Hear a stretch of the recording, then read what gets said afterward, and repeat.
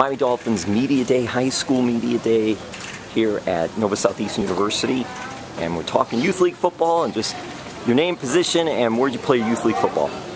My name is Patrick Brooks. I played at Seminole Ridge High School and I played in the Acreage. Don't dribble on quarterback. I played at WCFL, Pop Warner and Royal Palm, and the Acreage. Chase Johnson, I played Pop Warner and the Acreage, and I'm a running back. My name's Sean Edwards, I play running back, played in the AYFL and the Acreage.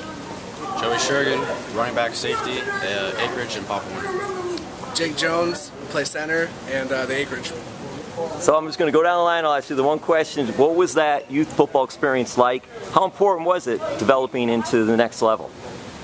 I feel like the Acreage has really helped me develop my skills as a lineman in general in order to get ready for higher level like high school football and college.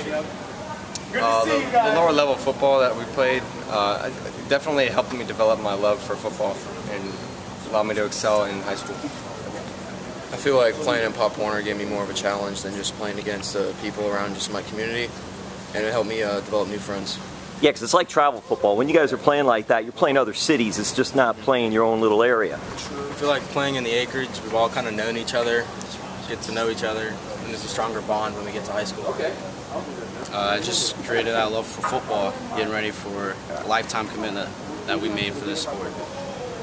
Just getting mentally and physically prepared for the next level. And that says it all right there. You had to put the icing on the cake right with that one. Thank you guys. Have a good season. Yeah.